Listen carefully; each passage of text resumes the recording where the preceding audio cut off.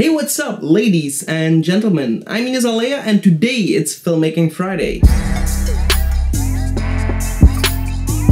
In the last Filmmaking Friday, I showed you how to shorten a music track professionally in Adobe Premiere Pro. This was a manual task, but now I'm going to be showing you how to do the exact same thing automated in Adobe Audition. So the reason why I made the other video is because a lot of people don't even have Audition, but Audition is a dedicated audio editing software which is really amazing, and it can completely automate the way on how you can shorten or lengthen your music or audio tracks. So let's jump into Adobe Audition and see how this is done.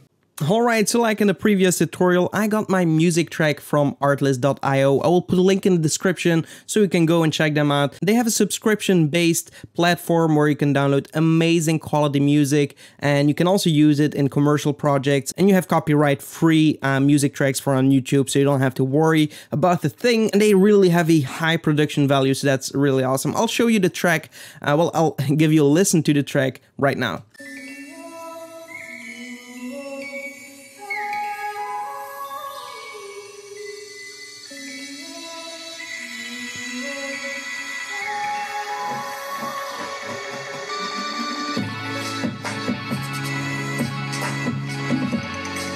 Okay, so that's really awesome, and like you might know, a lot of people, when they tend to have like a 1-minute track, what I'll do is just fade out their music until it's silent, and that's a very unprofessional way to do it, because at the end of each music track you really have like an outro.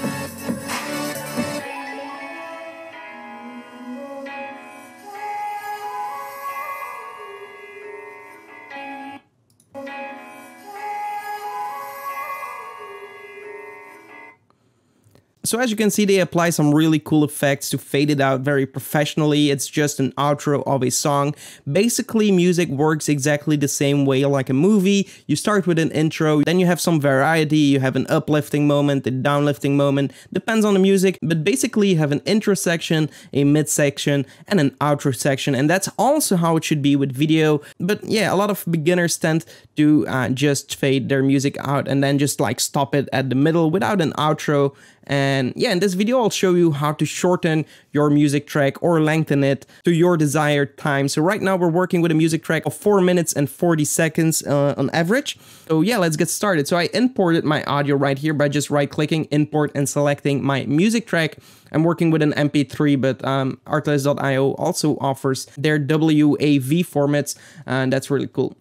But in order for this effect to work, you need to start with a multi-track section. So we'll have to go to File, New, and add a new multi-track session. So click on that and then just give it a name or just click OK. And there we have it. So now we have a multi-track. We want to drag in our audio right here. Okay. Right here we can see that it's currently set at 4 minutes and 40 seconds plus minus. So it's a little bit longer, but that doesn't really matter.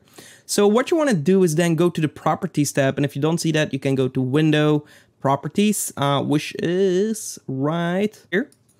And yeah, if you open that up, you can enable Remix. So Remix is something new that came in CC 2015, I think, so it's not that new anymore. But this is a really cool tab. If you enable Remix, it's going to calculate the clip, so it's going to analyze it in the background. So let it do its thing. And once that's done, you can see that you have target duration currently set at the original value, but you can go and change this to, for example, 1 minute. So you click on that, you change this to 1 minute, and there we go. Now we have set it at 1 minute. Of course, it's going to like bleed out a little bit, a few seconds longer. So currently it's at 1 minute 5 seconds. I personally don't really mind that because yeah, that just allows the software to calculate it better. And if you're going to zoom in, you're going to see where it actually made the cut. So you can see these squiggly lines right here. So currently it made a few cuts, like 6 of them, if I'm correct. So it used 4 cuts to bring this track to 1 minute and 5 seconds. So if you don't like that, you can just stretch to the exact duration, and if you do that, it will analyze again, and sometimes that might bring some artifacts. You'll have to manually remove these, but now it's perfectly at 1 minute. I don't really like doing that, so I'm going to uncheck that. I really don't mind that it's 1 minute and 5 seconds because that allows some time to kind of fade out the video. Currently, you have the edit length, and the edit length is actually where the squiggly lines are. And if you're going to bring this down, it's not going to really care where to bring these edits. So you can see that these edits are very close to each other. If you don't like that, again, for artifacts, bring this too long, and you'll see that these squiggly lines have more distance between them. For the features, you can also enable if it's going to cut on the harmonic values of your audio or more on the timbre values of your audio. So yeah, basically 50 is perfect in most cases. In all the audio that you have, it might do a perfect way on removing that, but of course you have to check with the vocals, so sometimes it might cut on that. By playing around, maybe by bringing it to harmonic, it's not going to cut in the vocals. And then a minimum loop is also, again, the spacing between these wiggly lines. So currently, every 8 beats, it's allowed to do an edit. What you can do is increase that if you don't want that many edits. You can also increase that very long, and then you'll see that they have a very big distance between them to edit that audio track. So again, everything that is kind of standard, it's usually perfect in my opinion.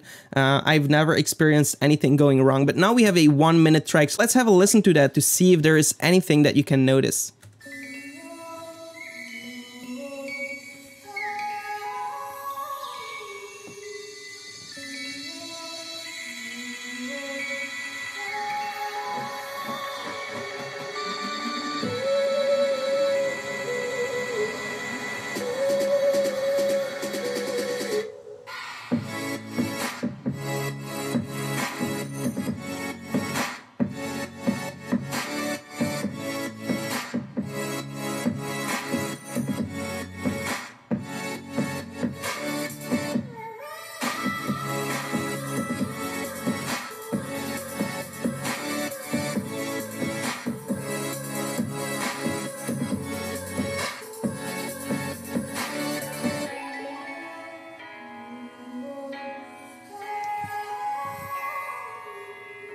So as you can probably tell, you can't hear any difference, and you can go even shorter if you want like a 30 seconds song. You can go for 30 seconds. Currently, you don't see a lot of variation. By bringing this edit length down, you will start seeing some more variation. You will see the midsection right here, which is really cool. Maybe a little bit less. There we go.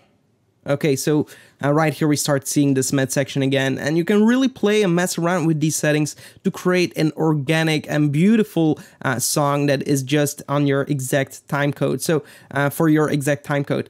So what you can do is also make it, for example, 30 minutes long if you want like a background song for your tutorials like I usually do. I just set this to 30 minutes and then I just trim it down for my tutorials. But you can see that now if you're going to zoom out, we have a track that literally lasts, 30 seconds, 30 minutes. Of course, we have to just increase this too long. Okay, so you can see 30 minutes of this song. Probably I'll get bored of it by then, but still, you have the option, so that's really cool. And now, once you're done, you simply go to File, Export, Multitrack Mixdown, Entire Session, and then right here you give it a location, a format.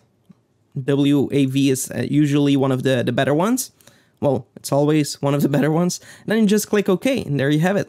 Alright, so that's it for this video. I hope you enjoyed it. If you did, give this video a like. Also be sure to subscribe to the channel and hit the notification bell so you get notified when I upload new videos. Apart from that, check out our website. We have a bunch to offer for filmmakers and motion graphics artists. And if you buy something, it really helps to support this channel, so that would be really awesome. Apart from that, I just hope to see you in the next one. Goodbye.